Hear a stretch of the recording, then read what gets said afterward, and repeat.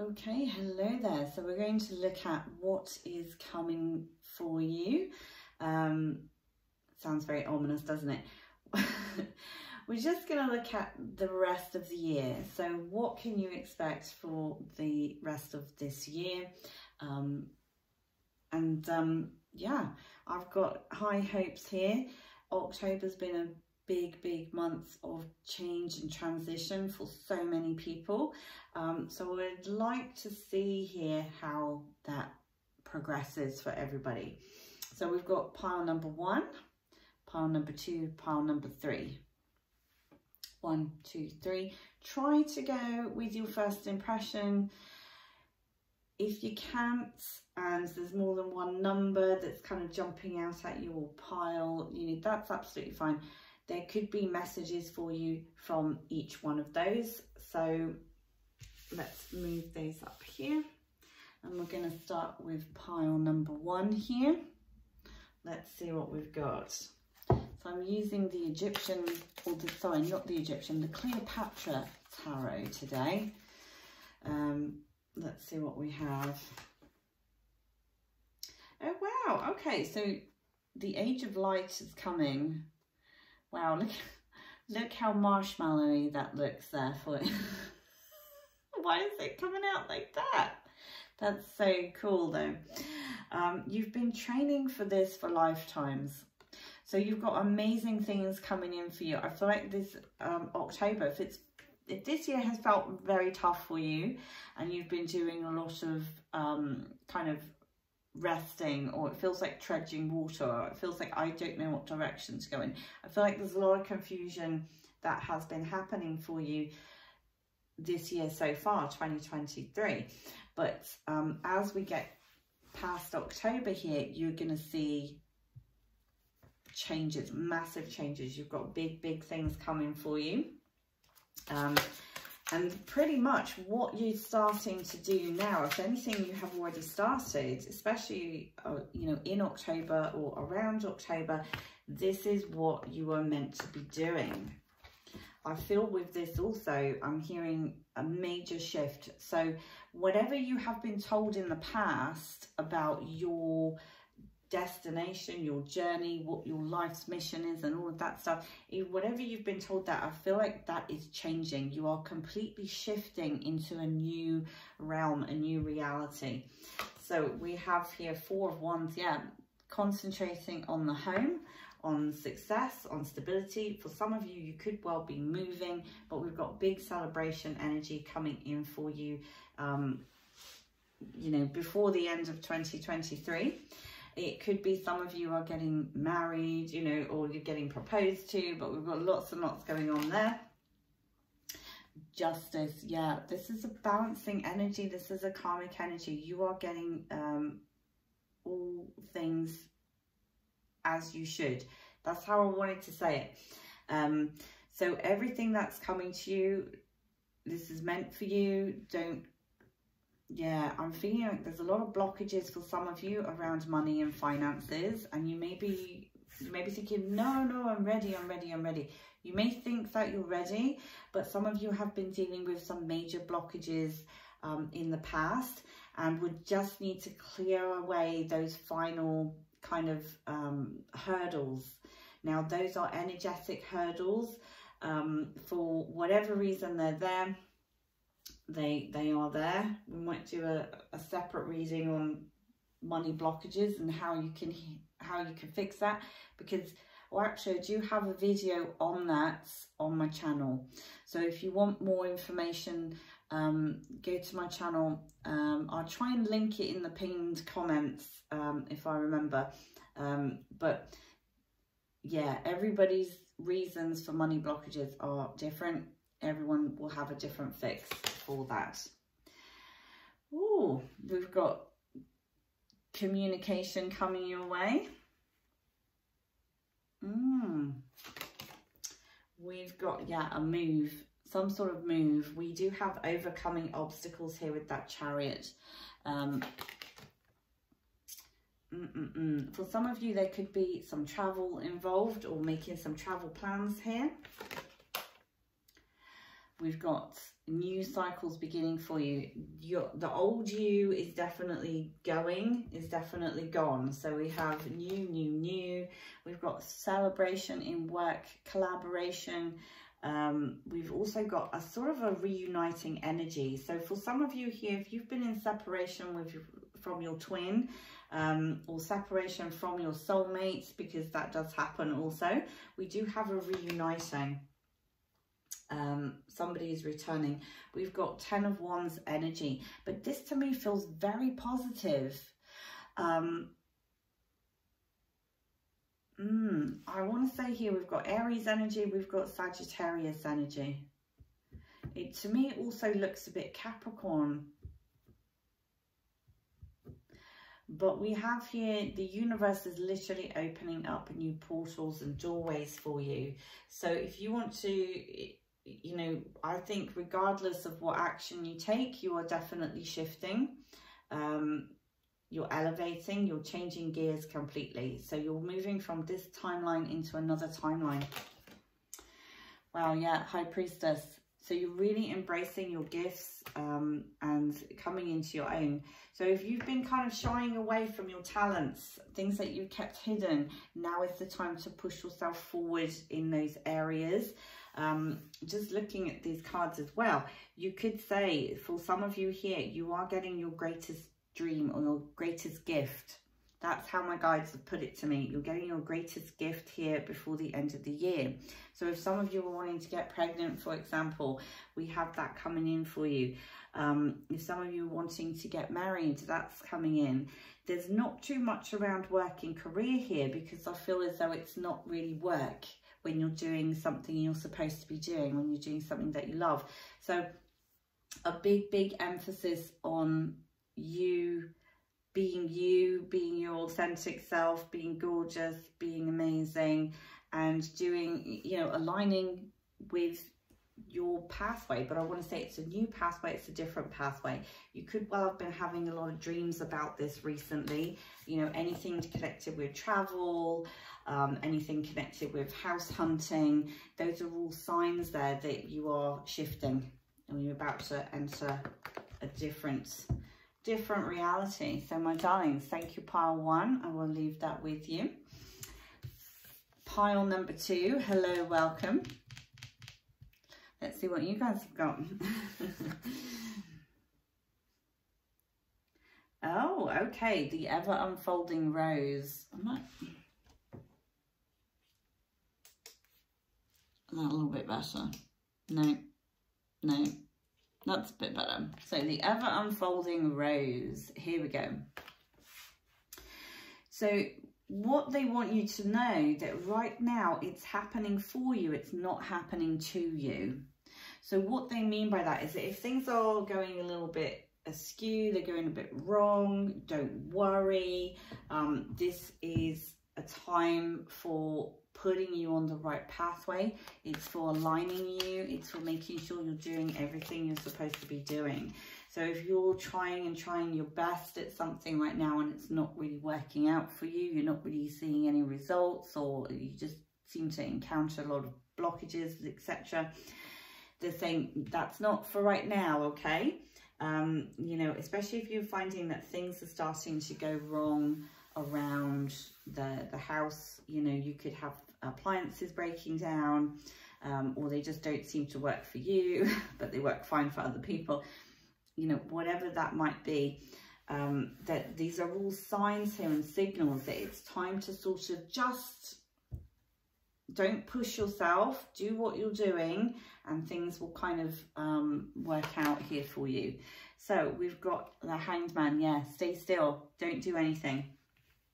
Now that's not going to be forever, but I'm saying, you know, if you are trying to start something, like you're trying to start a new business, or you're trying to change jobs, or you want to write something, whatever it might be, the thing, don't do it just yet. Don't push it. If it's coming in, do it. Just wait for that inspiration and then do it. Don't just try and make it happen, okay? The same thing with relationships. If you're looking for relationships, or a relationship, don't try and force it, because that's the wrong way to do it. We've got the King of Swords here is going to be appearing for you. Now, this is air sign energy, so that is Libra, it's Aquarius, it's Gemini. This person just here, they can seem a little bit stern, but we've got authoritarian energy with them. 8 of Swords, more air sign energy. Look at that. So we've got confusion. Yeah, this person is bringing in a lot of confusion. I think that's why they're saying don't take any action, especially if it's with regards to a person, an individual. Oh my gosh, more swords. 10 of Swords. Look at this. Why is the 10 of Swords here, please? Why is the 10 of Swords here, please? Right. I want to say here, be careful not to fall in love too quickly with this individual. This King of Swords here, they're quite sort of engaging, very romantic energy actually, but try not to fall in love too quickly with this person. I feel like it is a new person, I will just say that. This is somebody that is appearing. They could just sort of pop up in your DMs or something. Yeah, 2 of Swords. We've got more sword energy for you. It's all about the swords. Now, whenever we see this, this is a time for you to pay attention to communication.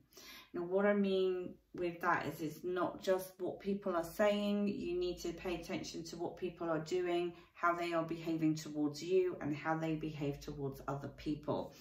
There may well be a lot of clues, hints there that what they are actually like. That for you, they put on this this facade, this best foot forward kind of energy, and then around other people, they are completely different.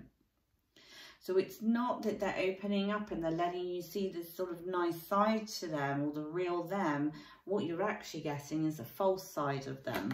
And they are telling you, you're just not seeing it because you're in Queen of Cups energy.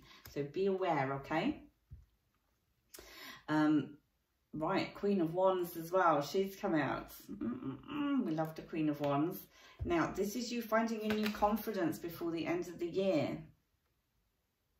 I feel like in the way that you speak, in the way that you deal with people, definitely coming across a lot more self-assured. You know within yourself as well what you can achieve, what you can do, and that is now starting to come across to other people. We've got take your time here, okay? It's all working in divine timing, like with the oracle at the start there. I want this one in. Oh, we've got 2 here. Or 3. We have the World. Pile 1 had the World as well. So we have new beginnings coming in for you, but I feel like they may start after the new year. So when we're quite into the new year, that's when you're going to be feeling the effects. You're really sort of running down to the wire here with this transition energy, but that's okay. Everybody happens upon this in a different timing. Yeah, the Knave of Wands here. I think pile 1 might have had this as well. So we've got good communication coming your way. Wow, we have major success coming in and abundance. But again, I feel like it's coming towards the end of the year. So you may not see much in the way of improvements and changes between now and, say, the end of December. So you want to be careful with your money. You want to be careful with what you're spending on. Yeah, make sure you are stocking up on things, because, you know, if you need to stock up, you need to stock up so that you've got plenty of resources. So resources, speak properly. So because we've got that abundance coming in towards the end of the year. I am getting December quite strongly. It's going to be maybe after Christmas. You've got Hermit energy here as well. You could well be, if you know a Virgo, if you're with a Virgo, we've got Virgo energy coming on strong. Take some lessons from them. They are there to help you. You know, I wouldn't say do exactly what they're doing, but they're very clever when it comes to things like management, business, spending, saving, you know, and all of those things. So if they're being a little bit frivolous, because they're very in the moment kind of sign, and they always they always think about the future.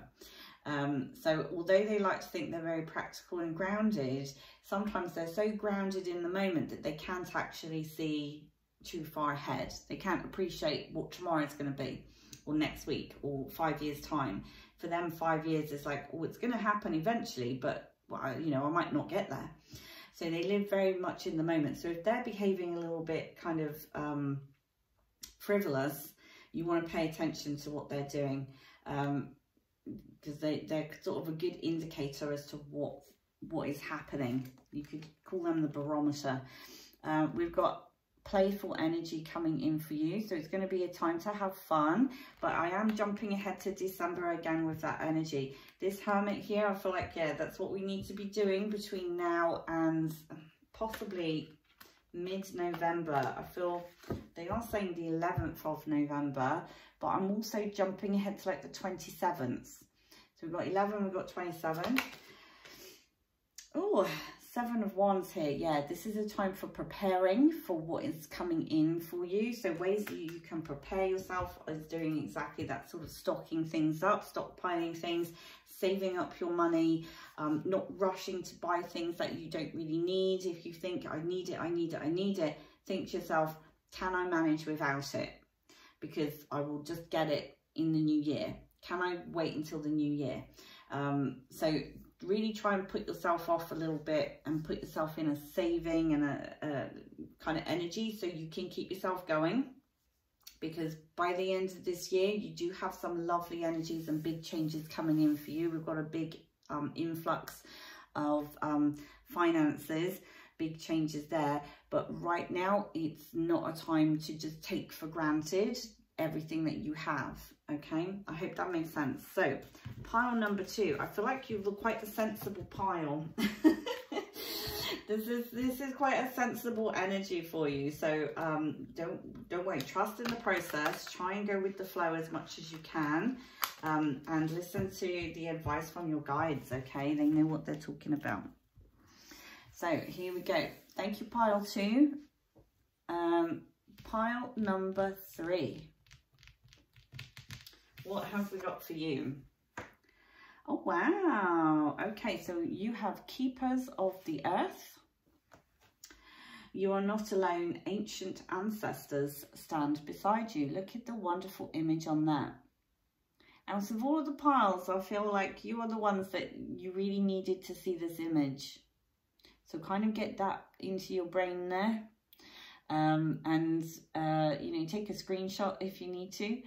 So every time you are feeling a little bit low or you feel like things aren't worth it, remember this image, okay?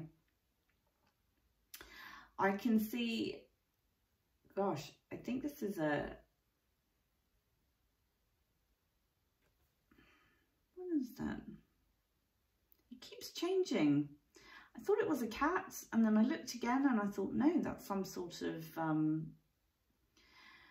almost like a llama. And then on the other side here, I thought, oh my gosh, that looks like a dinosaur of some type. There's a lot of animals here on this card. You are definitely about the bigger picture. You are not just about you. So you do consider the wider impact. So let's see what the rest of the year is shaping up like for you. What kind of messages, advice, guidances, what kind of things have we got here for you? So, oh look, the World. Literally, it's the same sort of thing here. So with the World, I think every single pile has had the World so far, because that is about endings, it's about beginnings. So we have situations coming to a close here for you. I feel like you have kind of finished rounding out some relationships, some situations with, could be neighbors, could be friends here. But it's like there was unfinished business, and now, you know, that needed settling, that needed taking care of. We've also got here 2 of Cups energy. So we do have somebody appearing in your life that you are very, very attracted to. Let's It does come out with the Aries energy, that one, but we'll see if we can, look, and then there is Aries. Double Aries. So Aries is the sign that sort of takes a bit of a chance from time to time. They can seem to be very spontaneous. However, they have thought about everything on a very, you know, in a lot of detail before they do it. I think people think of Aries as being very brash and very kind of, you know, irresponsible perhaps. But I think what it is they're very quick thinkers. So they can think through something and make choices as they're thinking. So when it comes to the big reveal at the end, it's like, ah, I already know what I'm doing.